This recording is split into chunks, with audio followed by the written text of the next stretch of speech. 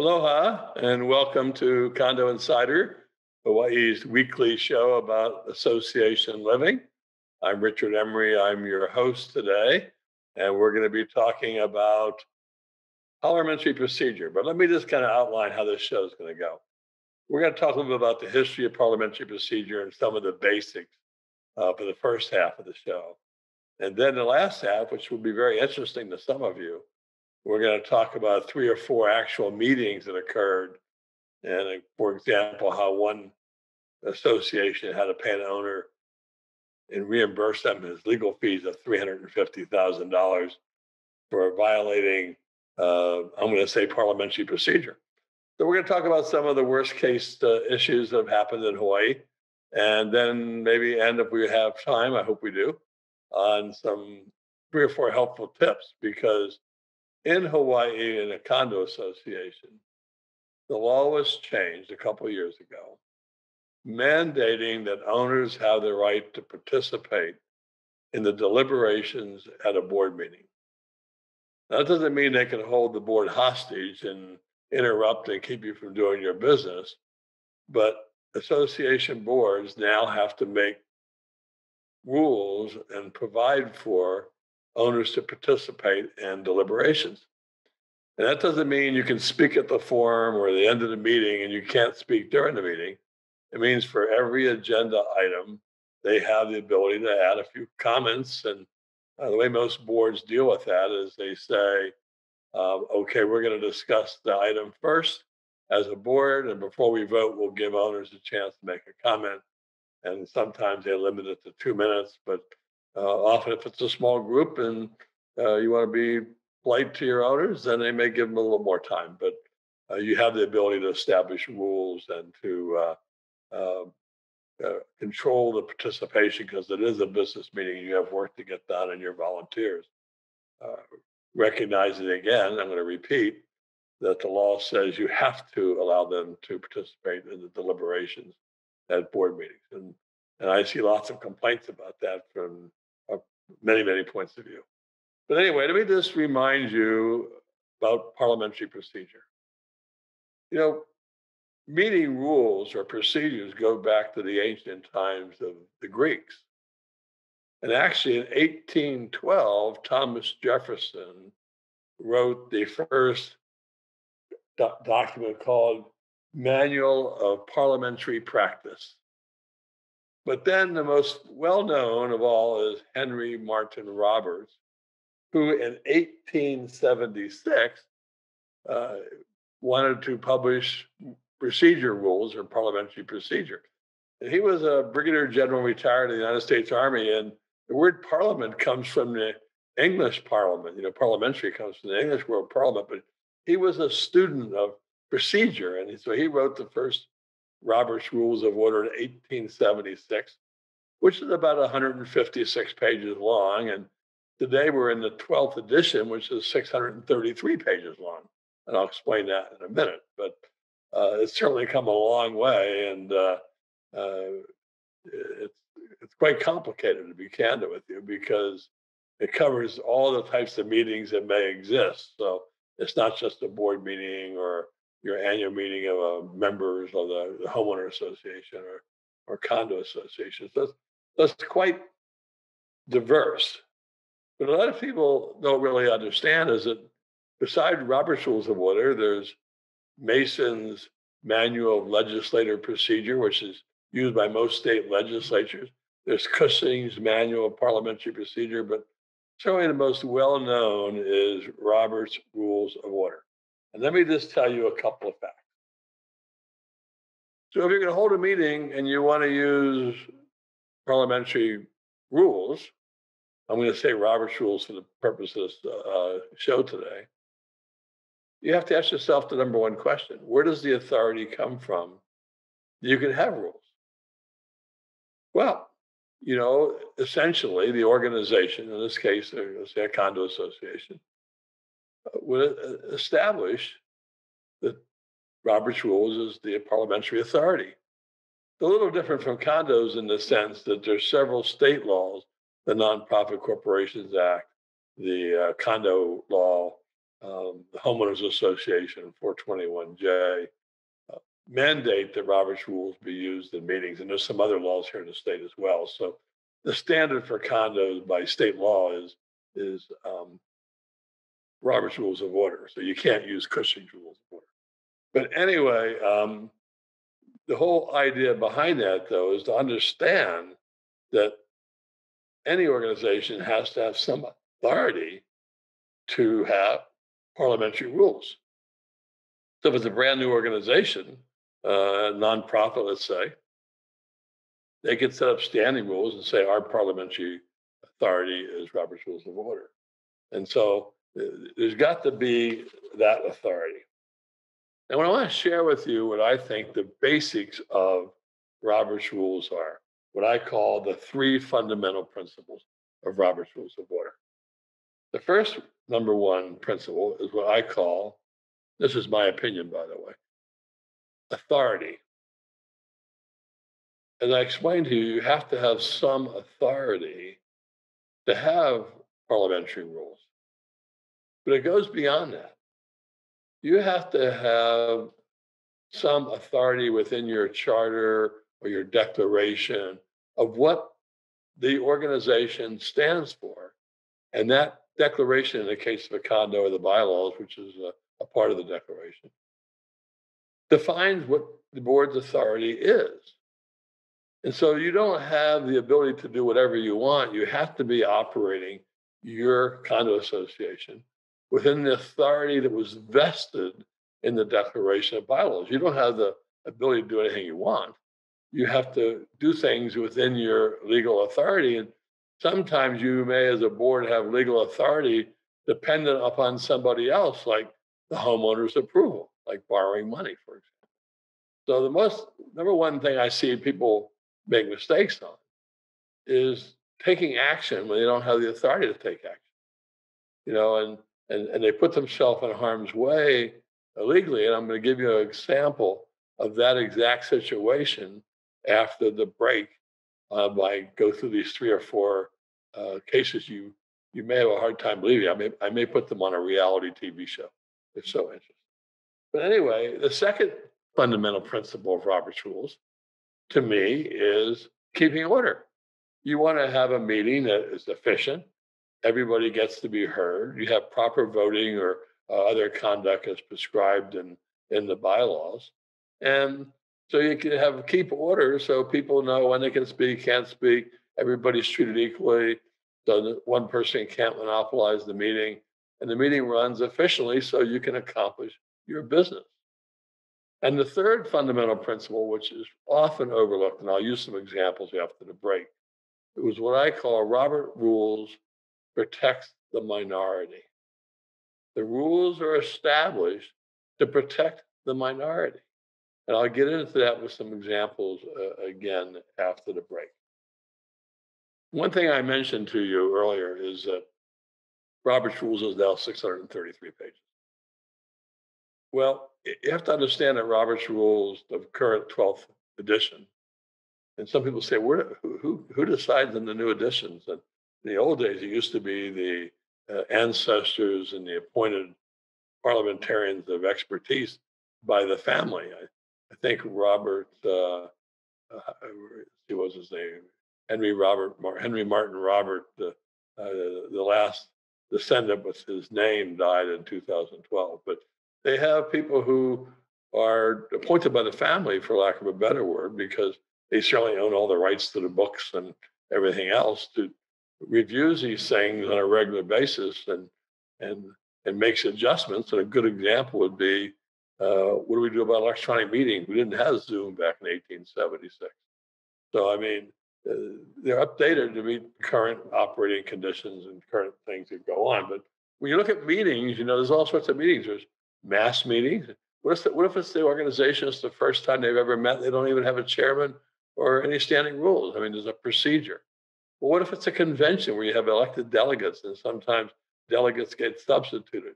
We don't see that in the condo world, but Robert's Rules deals with conventions as well. Then you're going to have member meetings, and sometimes those are regular meetings, like we have our annual meeting, and sometimes they're special meetings. where the members themselves or maybe the board president or the board has called a meeting, a special meetings to accomplish a specific purpose of business. Then you have committee and board meetings that you have to deal with, and so that's why Robert's Rules are so big now, because there's so many different types of meetings, and certainly they've learned over time all the different things that can go wrong, and they've updated what things are and those types of things. But what I want to remind you of is that if you look at Robert's Rules, it's a very formal document. The chair of the meeting has to be standing. He has to read the motion to the assembly. If you want to speak, you have to rise and stand and be recognized. Well, what people don't realize is that within Robert's Rules is a section called Rules for Small Boards. And that's like a board of directors meeting. And all of these formalities go by the wayside, for lack of a better purpose, in the sense that, number one, you can sit there in a meeting and you don't even have to have a motion on the table. You can discuss a topic. If everybody's generally in agreement, it's obvious that everybody's in agreement. You can say, okay, everybody agree, okay, it's passed unanimously. You don't have to go through some of that formality of standing and being recognized, and the motion has to be in writing and things. Because the rules for small boards are your small group, usually defined as less than 12 persons. And they have less formality with regard to that. Recognize it in Hawaii state law. If you do have a vote on something and it's not unanimous, then the minutes are required to define what each director, how they voted for or against the thing, which is kind of interesting because I see a common mistake is pretend you have 9 board members and you have a vote. The vote is 5 in favor, 3 opposed, and 1 abstention. Well, abstentions don't count as somebody voting. So technically speaking, it would be a vote of 8 people, 5 in favor and 3 opposed. And the abstentions go by the wayside, although I don't think there's any harm if people put the abstentions in the meetings. But technically speaking, that's probably not correct. So it's a much simpler process, kind of the way most boards operate today. They sit around the room, they talk story about what they have to do. There's usually an order of business. They have a presiding chair, president probably of the board, and they have a quorum. Do we have a quorum of the board? Important to recognize that if you have a board of 9 and the quorum is 5, you need to look at your bylaws to see if what it takes to adopt a resolution or a motion. It may be you need 5 of 9, so if you only have 7 people there, you still need 5 people to vote for it. Or you may be a majority of the quorum, which would be of 7, 4, 3 need to vote for it. But that's going to be defined in your bylaws. But someone's got to be careful to make sure when you do things that you're properly adopting any motions that take place. So it's clear, and it's pretty much everybody understands. That's kind of how it works. Now we're getting close to the break, where I get to talk about the exciting things. I do want to just say briefly before we take the break that the agenda is usually established by the chair, but has to be agreed upon by the people in attendance. So anybody, and I say attendance, I'm talking about members of the board in this case, not owners sitting in the audience. And so they would have to, they could say, I'd like to amend the agenda and add this new item to the agenda, or I'd like to modify the agenda and take our guest speaker first. So he doesn't have to sit here through all of our meetings. So anyway, we're at the halfway point, and I want to encourage you to stay with me because we're going to talk about some exciting cases and how it represents parliamentary procedure right after our 1-minute break.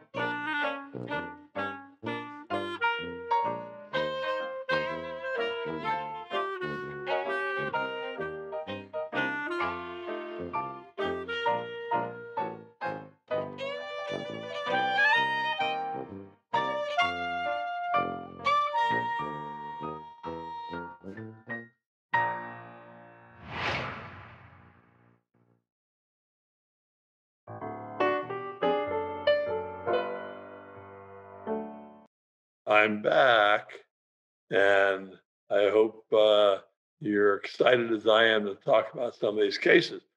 You know, it's a short show, so it's hard to talk about motions, and they have different priorities.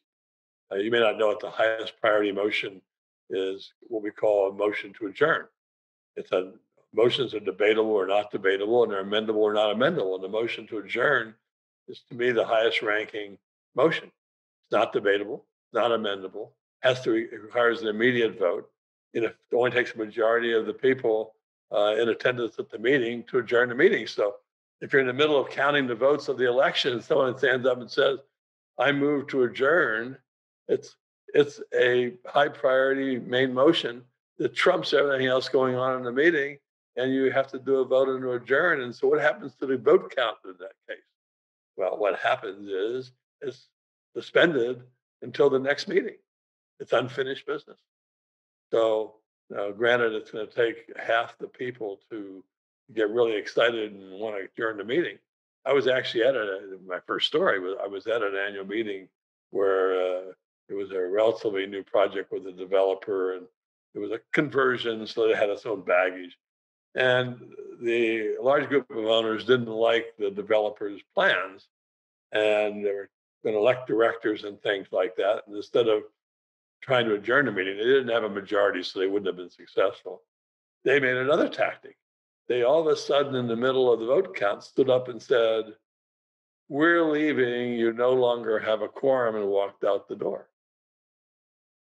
Well, quorums, you have to have a quorum throughout the entire meeting. You can't have a quorum in the beginning and then lose the quorum and continue business. So we had like 300 people there. So we had to have everybody go out of the room, everybody check back in again. And then we determined that we did have a quorum even with them leaving. And so the meeting continued. But that shows you under parliamentary procedure. I guess we should see it with filibusters and all this stuff on the legislative side, that you can really have some interesting times with condo stuff.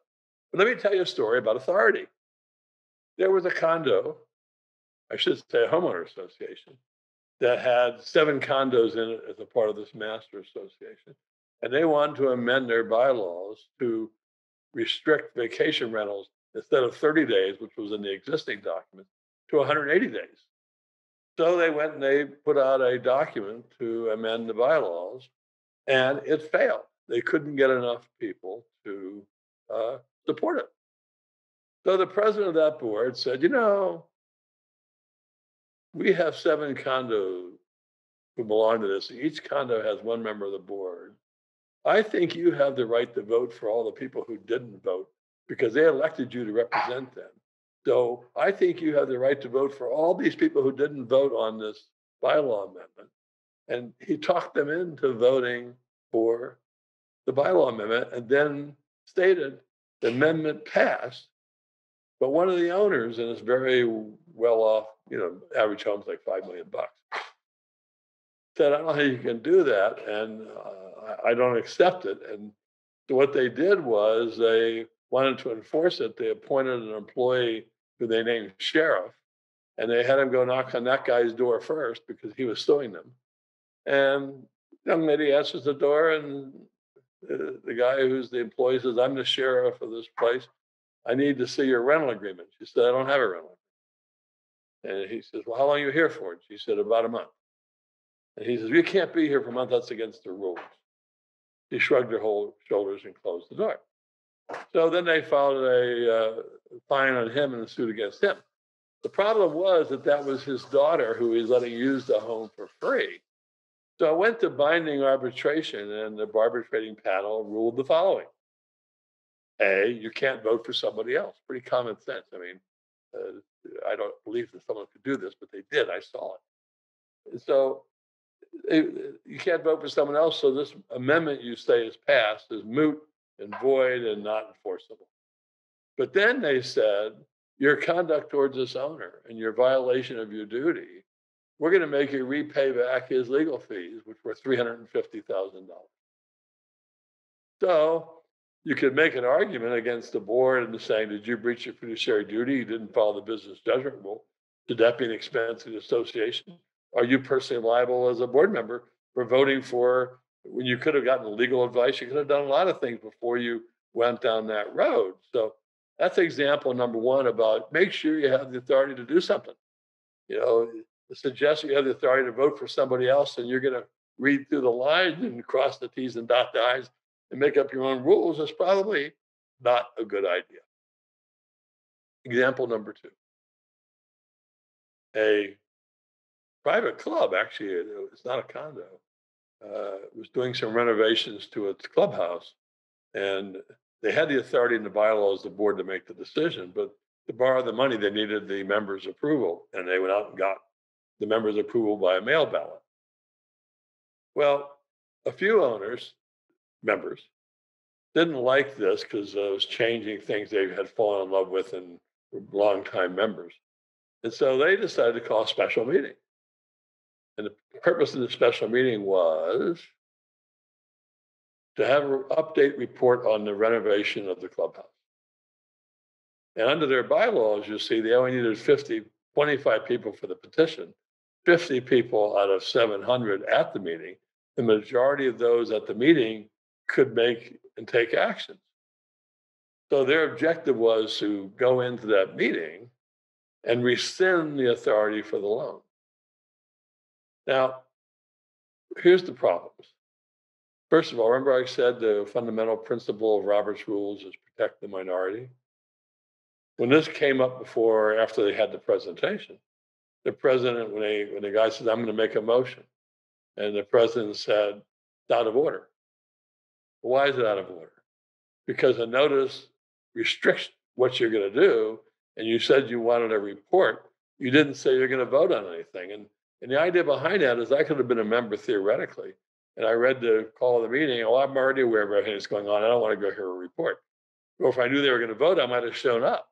So it's important to have transparency to make sure that the people are told so they can decide for themselves whether to show up or not. So it was ruled out of order and they couldn't vote on anything.